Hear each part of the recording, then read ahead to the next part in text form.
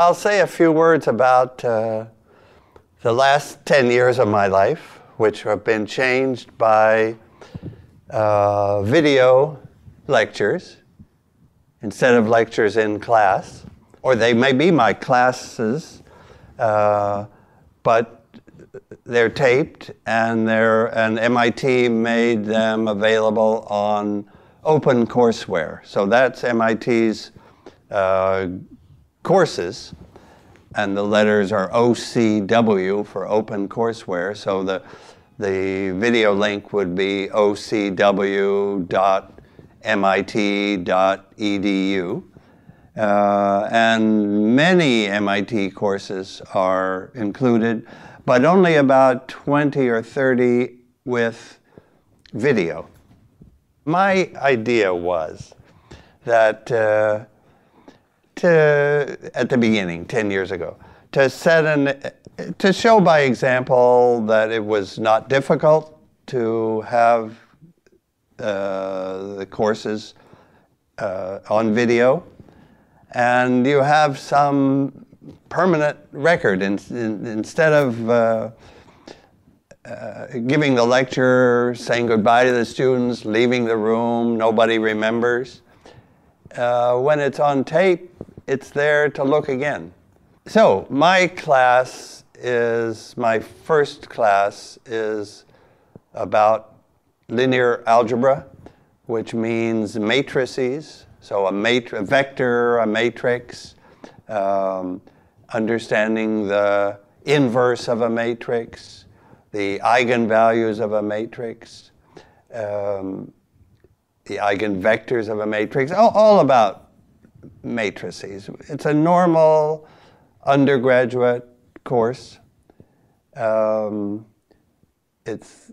can be pure mathematics. It becomes a kind of learning experience for how to do simple pure mathematics before the difficult part.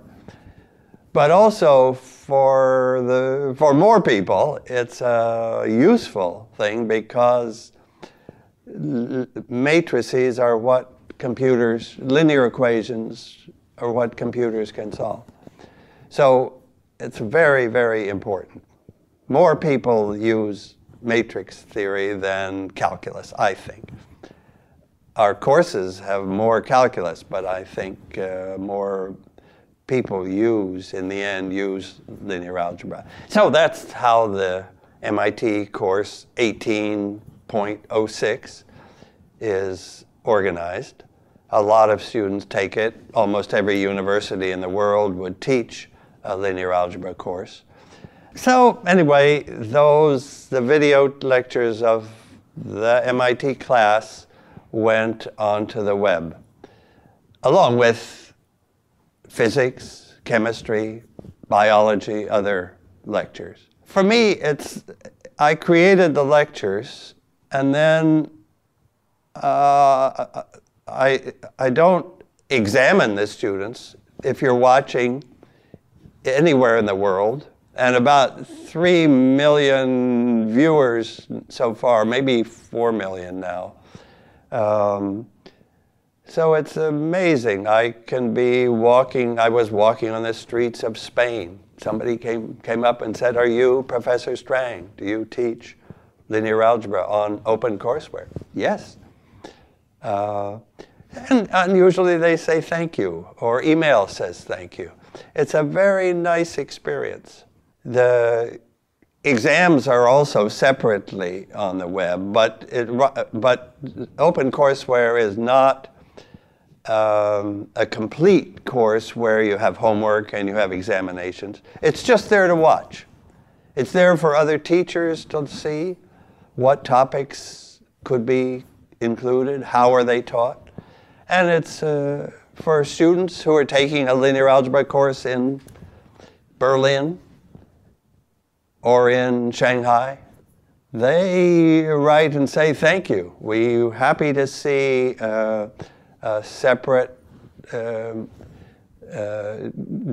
discussion of linear algebra." Now, I have to say that this is changing.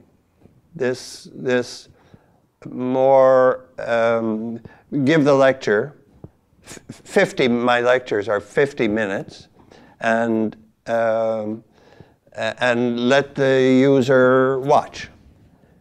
The change is now lectures are 10 minutes. The website for the new courses can give homeworks. You submit the solution electronically.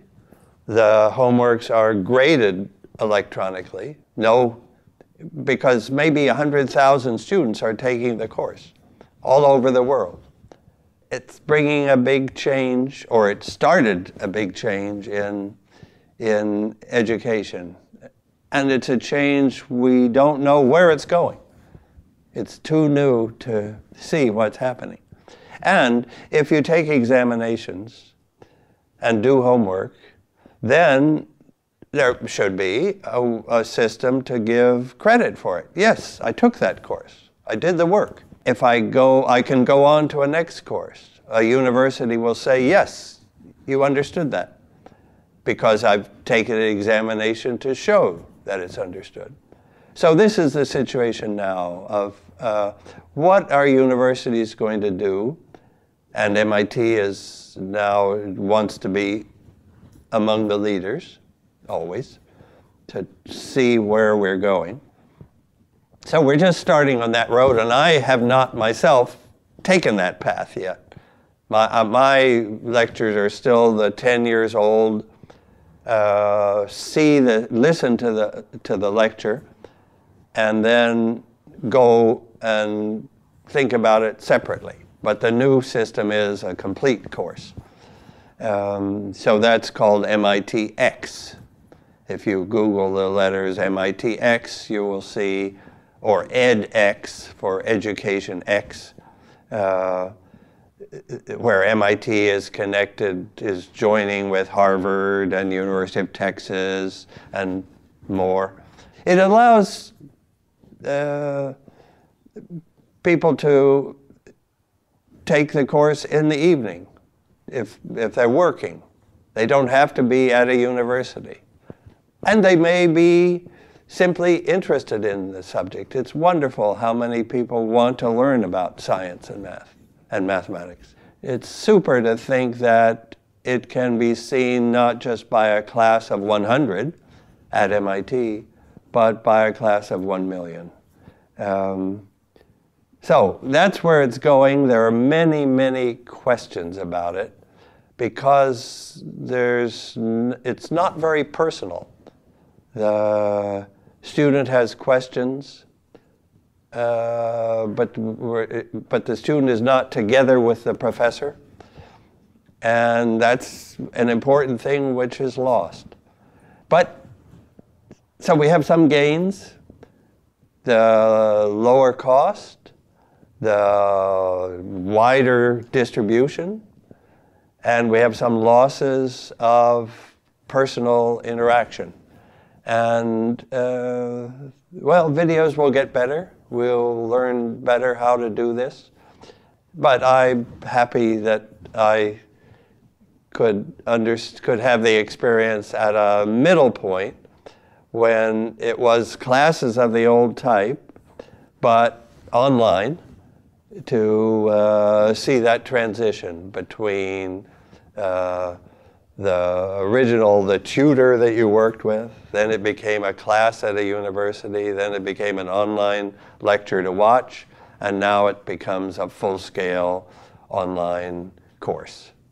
It's good to think about about teaching mathematics compared to teaching history. I think with mathematics you need a blackboard. You need to show the symbols. It's not wherein if I tell you about the history of the United States, something. I don't need the same graphs. I don't need to illustrate. I don't need symbols. It's just words. But it's not difficult to have a blackboard to prepare slides in advance that are good imaging. So I think mathematics is okay. The biggest problem is missing the personal contact with a professor. So the big question is, and these are often called MOOCs, M-O-O-C, for massive, meaning big, online open courses. And they do have 100,000 students. The first one, maybe, or an early one, was at Stanford University for a course on artificial intelligence. And that had 250,000 students signed up. They didn't all complete the course. Maybe 20,000 completed the course. But still, 20,000 students is much more than my class. So it was a big signal to universities and to presidents of universities that something was happening. It's too soon to know where this will go. It has forces behind it of making open access easy, of using the computers, using that transmission, but it has the drawbacks of not being personal. How do we know that the student in Mongolia who takes the class is the one who takes the exam? What security is lost? It's a different world. I think it's too soon to say what will happen. But I guess the momentum is so that we're going to see this is coming.